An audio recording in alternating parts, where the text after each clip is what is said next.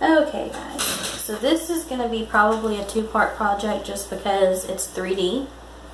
So I'm going to have to pour on the bottom, let that completely cure, and then flip it over and pour on the top. That way the top is the best part and nothing drips over it. These are bottle openers. I've covered up the metal. And these are the last pieces of the wedding order that I have to finish before I can send it out. Sorry, set my hand in some wet paint. Okay, so we're going to flip them over, and I have 3 of them. This is just a plastic mat. It's a kitchen mat.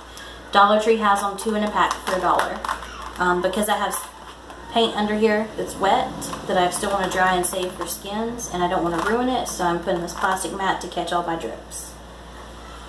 So I have 3 of these for the groomsmen. So we're going to pour on the bottom side first, and it will drip over into the sides and the edges.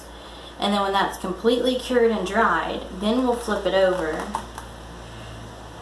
and pour it on the top. That way the top is the smoothest. If there's any drips, it'll come to the side and I can sand it and then finish it with either resin or 4 or 5 coats of the Liquitex. And it'll look like one cohesive piece, but I don't want to have to sand on the front. So, she has custom colors. None of her colors are straight out of the bottle. So we have made a rocks green, is what we're naming it, which is a mix of Christmas green, new shamrock, and black. Then we have mun brown, which is a mix of nutmeg, gold, and white.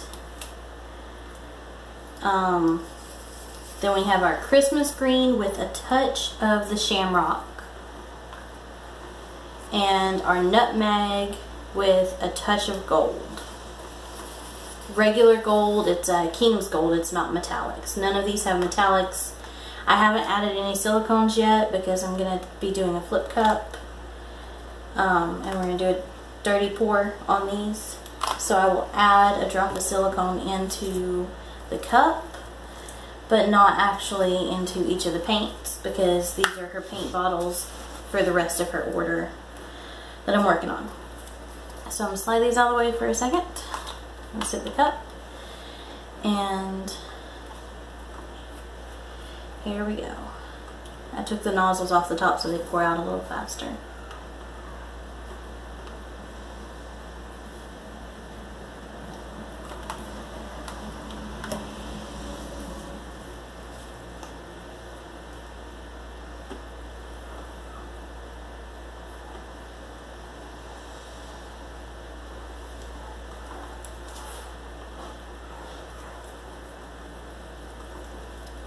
It's already starting some cells. I don't know if that white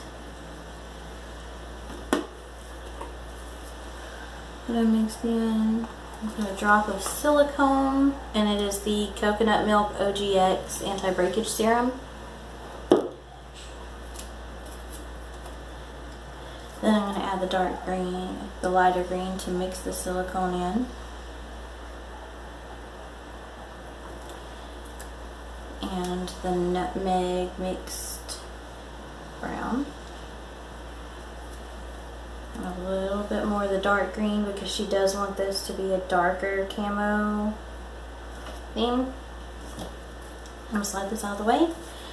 I am going to take a stir stick and go from corner to corner twice and do one swirl.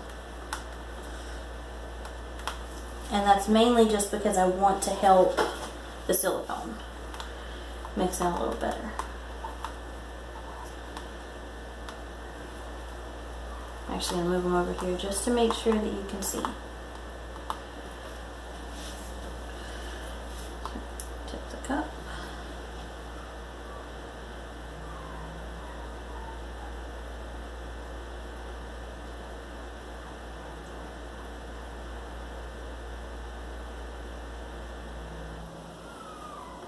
And I will probably tilt these a little just because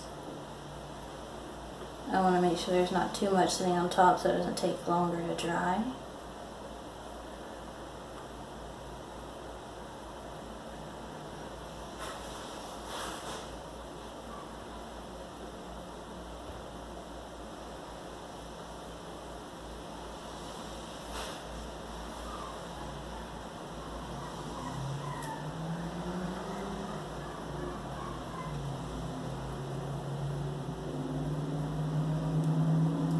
This is the bottom.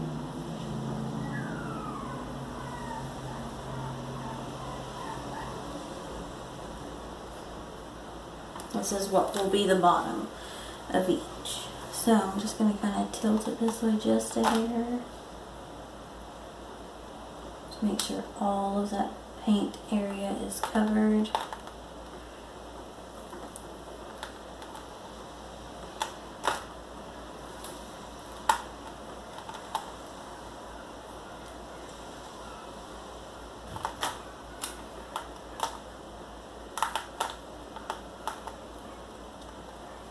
Okay, I'm actually going to pour just a tad more over here where the tape's at, just to make sure that we cover all of the wood. A little spot down here that's not covered on the side, even though I'm going to be re-pouring, I just want to try to get a good little layer all across. Oh, there's a spot on the side there that's not covered. And there. That way when I sand it and add the top, then I know I don't have anything that I have to really make sure to cover because everything's covered except the top. The top actually probably has a little bit on it right now because it's down in the paint. But what I'm going to do is just pick them up.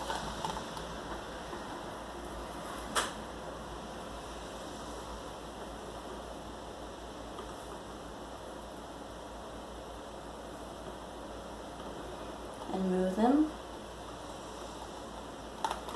so that when I do, after they're dry, I'll probably hang them in some manner, but that way after they're dry I can just pick them up and I don't have to worry about them sticking to this paint and tearing the paint off the sides.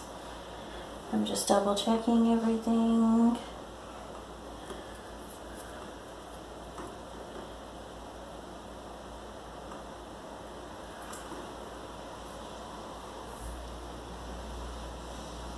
This one's got a lot of excess on it, so I'm just going to let it drip off the edges.